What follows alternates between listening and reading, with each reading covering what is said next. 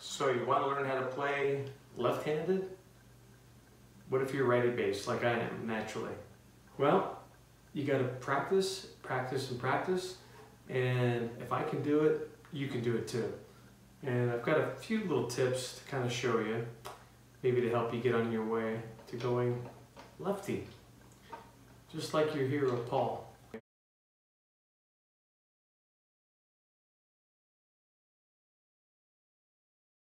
As long as you can play bass right-handed, if you give it some effort and some dedication and a lot of hard work and practice, I think you'll be able to do what myself and a few other people have done in the Beatles Tribute world and play left-handed, even if you're right-handed.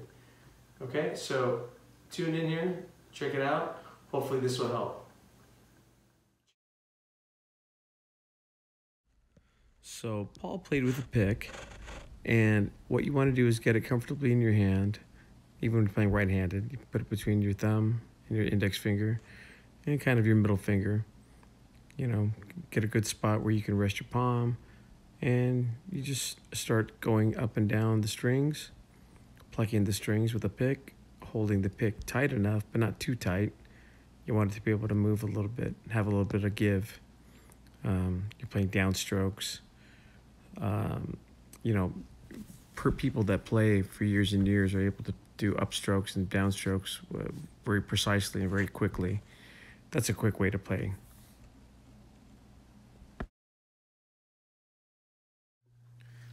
The next little bit is just some finger dexterity, doing four note runs, just to get those fingers stretched out to all the frets and making sure your fingers are able to have a nice little spread on the fingerboard.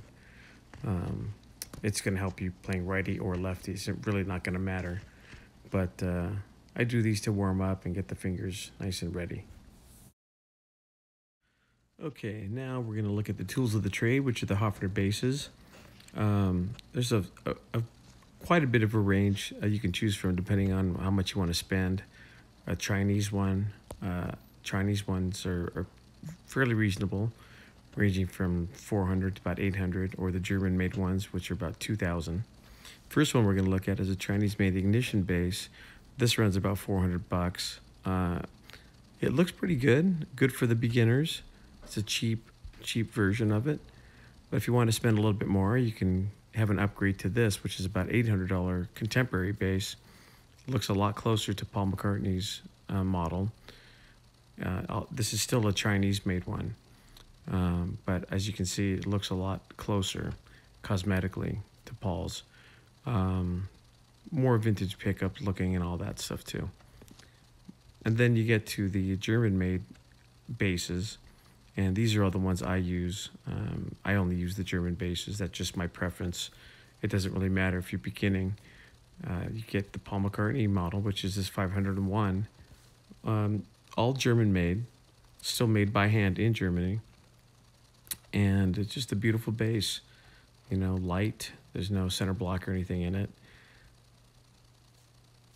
And of course, there's the cavern bass, which is a 501, but that was Paul's first bass, which he obviously played at the Cavern Club. That's why they nicknamed it the Cavern bass.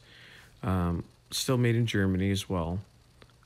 You could get these in the contemporary ones, I believe, too, and maybe the ignitions. I've seen a couple here and there, but this is a really beautiful example that I found online. This isn't mine.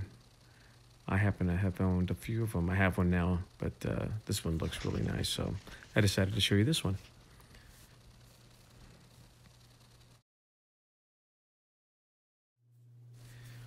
Well, you've got to make sure you have a good grasp on the pick. When you're not left-handed naturally, your left hand is not used to holding a pick, so you want to make sure you have it nice and snug, hopefully dry so it doesn't slip out of your hands too easily.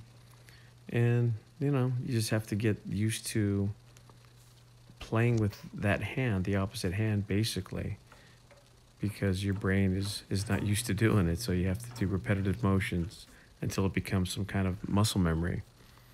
And I used to strum, like you saw there, away from the strings. I would miss the strings when I first started playing. But you have to kind of get used to that. You have to look at the strings at first, just so you know the spacing and the angle, because it's all new. Your brain is not used to playing like this if you're not naturally left-handed. So little by little, you play every day and you start getting faster. Be more comfortable with holding the pick. And you can do little runs and get just like on a piano, you strengthen your right hand by doing little 4-note chromatic runs. And you can do that on the bass guitar too. And it just helps getting that right hand stronger, because your right hand's doing something it's not used to doing either, which is fretting notes on a guitar neck, bass neck. So it's a little bit of work. It's telling your brain to relearn something, because it's just a matter of repetitive motion, like I said, and little by little, practice every day, and you start getting used to the way it feels, and you'll get more proficient. You do something like root notes and fifths and stuff like "Love Me Do." Do the easy Beatles songs first. The boom, boom, boom, boom, all that kind of stuff was the first stuff I started playing. So that'll get you going at least.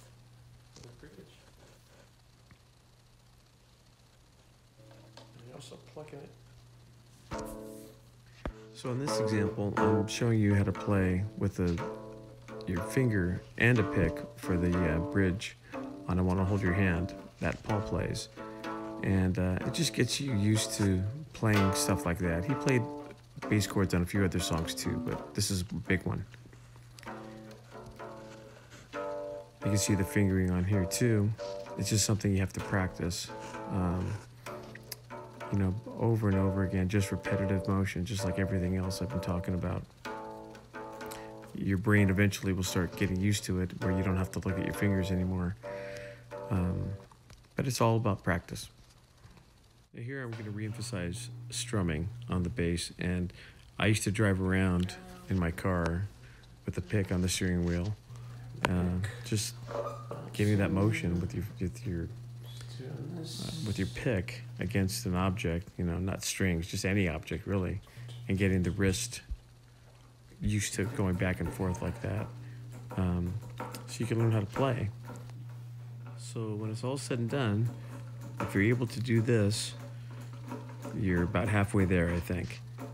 You just get that motion with the left hand, up and down with the pick, do it on every string, and between that, you got your bass, you got your pick, you're about halfway there, and just keep working on it. Now with the cavern bass, this is my German bass. With the cavern bass, obviously it looks different to the other one I was using. The main difference on this one, you can still pick, but the picking on this one is right over the other bridge pickup. And the other bass I was using, it's further down. This one's right in the middle, so it does hit from time to time. It does make a little clicking sound sometimes. I don't really hear it on very many Beatle recordings, but you play it just like he did. Like he used that cavern bass on his Hard Standing There and all that on the first 2 albums, basically. Please Please Me and with the Beatles. Okay, so the last thing we're going to look at is a full-scale Rickenbacker 4001. This is my first left-handed Rickenbacker that I've owned. Really cool bass, beautiful bass. Obviously, Paul used it early on Rubber Soul and Revolver, and painted it later on for Magical Mystery Tour. Anyway, the difference is really the weight and that the neck is full scale. So when you're doing runs like this again, there's further spaces in between the frets. So you got to get your mind to relearn this spacing all over again. So you're getting used to the Hofner one, which is a short scale. And the other thing to get used to is that this bass has a bridge pickup cover, and it gets right in the way of where you want to play. So you have to kind of make do. Some people take it off. On this, I leave it just to be more accurate, but it does make you play closer to the bass pickup, the neck pickup, I should say. And it's a little bit of a getting used to, but same kind of thing as with the Hofner. You just have to practice. You get used to the Hofner scale, then you have to get used to the full scale lefty with the Rickenbacker. And there's a weight thing involved as well. So hopefully all this stuff helps. I'm not sure if it did. If it did, thanks for watching. So be on the lookout for a part 2 coming soon. And if you enjoyed this, please subscribe and share and send this video to all your musical friends and Beatle nuts. Thanks, everybody. See you next time.